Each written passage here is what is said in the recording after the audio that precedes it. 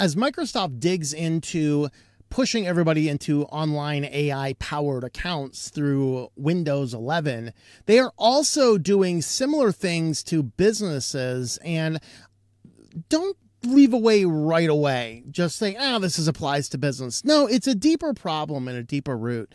We're going to talk about what's going on. And if you happen to be at a small company, we'll talk about a couple of solutions you might give a try to.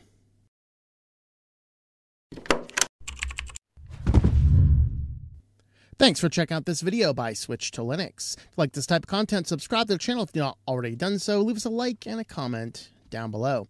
And today we are going to be talking about this article on Windows Central. There is no escape. Microsoft flatlines Office Online Server, and now it's Microsoft Office 365 Cloud or nothing.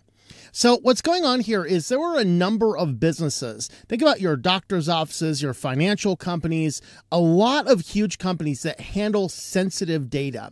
Well, in order to have an online cloud instance, they had the ability to use the Office Online Server, the OOS, and this allowed you to run a local instance of the Office suite so that you could do your local collaboration utilizing the web server for your local industry without sharing everything to the cloud. Now, this has deep implications because as doctors' offices and financial companies and a bunch of other organizations lose access to this old service, it means a lot more of our data as we interface with these companies are going to be exposed out into the world. So effectively what they're doing is they had this Microsoft Office Online Server, and it is a self-hosted instance allowing you to host everything you need to run your Office suite on a local server instead.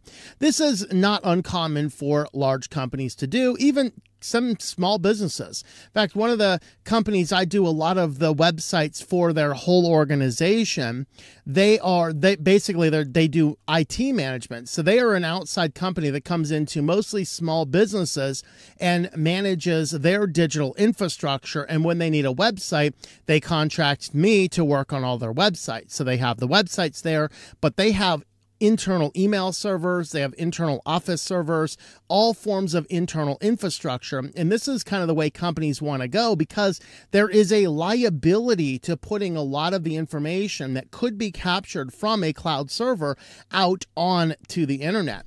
And of course, as we know, as we put more and more stuff into Microsoft's servers, Microsoft does still have access to this information. They're like, it's all end to end. Yeah, end to end. It means it's encrypted from here to there. They have access to that information. And if that becomes doctors' offices and financial institutions and things like that, anybody else who's utilizing Microsoft Office is going to have these implementations in order to collect all this data. And Microsoft is eyeing now to collect that data as well. So this is, of course, the OOS was targeted towards people who wanted Microsoft's suite of products without relying on the cloud itself.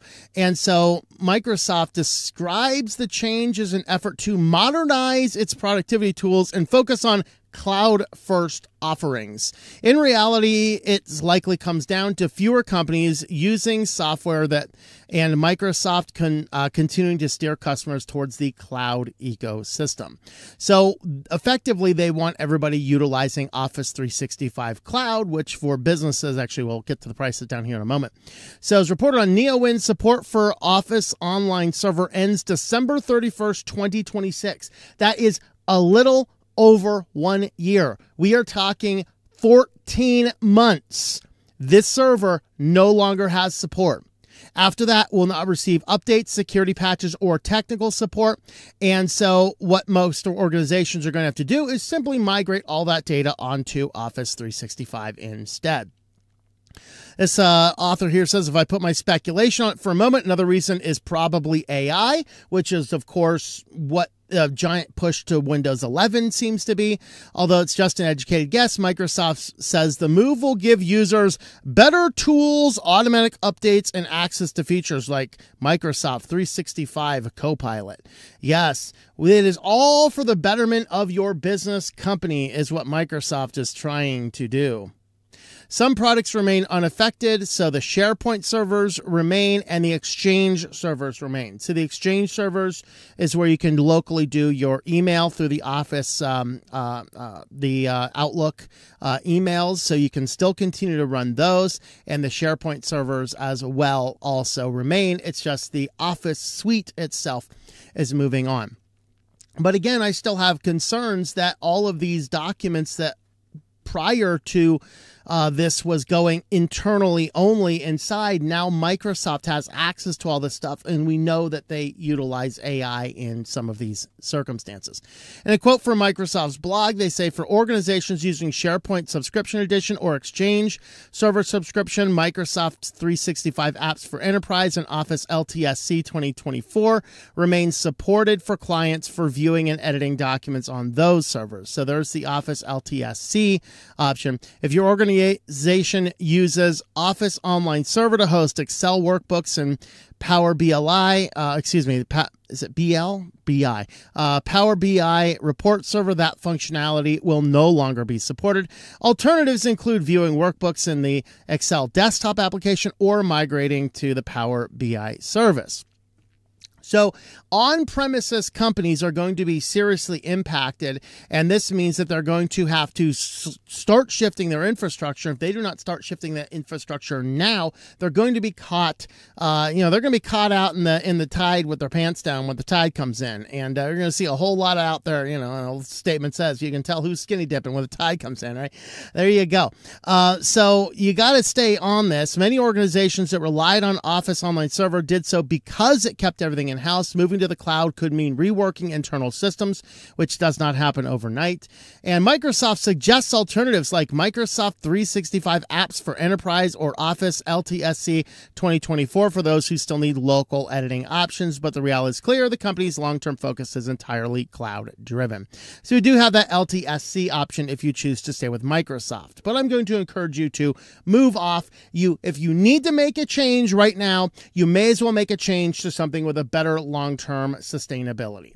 And we'll get into that in a moment. So as far as Office 365 pricing, for the basic business, it's $6 per month per user. The standard is $12.50 per month per user, and the business premium is $22 per month per user. So you're talking about a fairly significant cost output in the event you have a number of employees there. Not to mention giving all of that data up to Microsoft. So what is one to do? Well, I got to say that what I use internally on my infrastructure is the Nextcloud, and I use specifically the Nextcloud all-in-one instance, which is a good option for Linux. This runs itself in a Docker container, and I run mine just on, there is a marketplace spot for this inside of your DigitalOcean panel. You can use my affiliate code tlm.li/DOH if you want to try this out. Have a look over at the marketplace and click the Nextcloud all-in-one instance, and this will literally get you set up with online documents, a talk application, so like the Microsoft Teams collaboration type stuff, decks, calendars, contacts, all of that type of stuff you need. File sharing, of course. Everything that you need is all available inside of this Nextcloud all-in-one instance.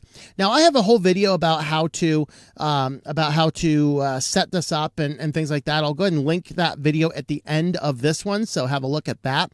And it will have in here everything, and actually the management and the updating is super easy. This runs on Docker, and then effectively once you get it all set up, you just click in over here, set up your domain, and then once you need to do your updates, you just kind of log into the admin panel and you go to the container web page interface, and then there's just a simple button there to click the button to reset everything. It basically will shut everything down, grab the new containers, and then reboot the whole system on. And of course, with your DigitalOcean instance, you can also do your regular backup suite, so you make sure that you have multiple backups automatically managed by them, which is only a couple bucks a month.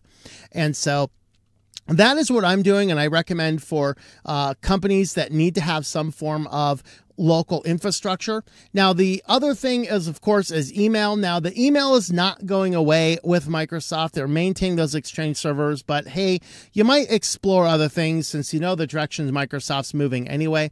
I have personally do not host my own separate email servers because I'm using mostly cPanel, and that gives me all the email server information that I need. Super easy to manage in that instance. But there are ultimately there are some other options out there. So I'm not familiar with any of these particular ones except for Dovecot, which is the email system used on ISP config, which I have also used that with testing and experimenting as well. But everything in here are open source alternatives allowing you to self-host your email servers. So you might want to do a little bit of research to see if any of these might actually be valid choices for your email management as well. Of course, assuming that you would like to jump off of that Microsoft wagon, because we know the direction that they tend to go. So there is our comments down here. Let me know your thoughts about all this. And once again, it's just we see Microsoft pulling in every direction. It's not just the consumers. They are seeking to have maximum control over everybody's data, no matter you're a consumer or a business. They want to feed all of their AI systems, and they are seeking to build a monopoly to have the most power in this world. And this is why I just refuse to use Microsoft products. I do not want to feed into the beast that is doing this.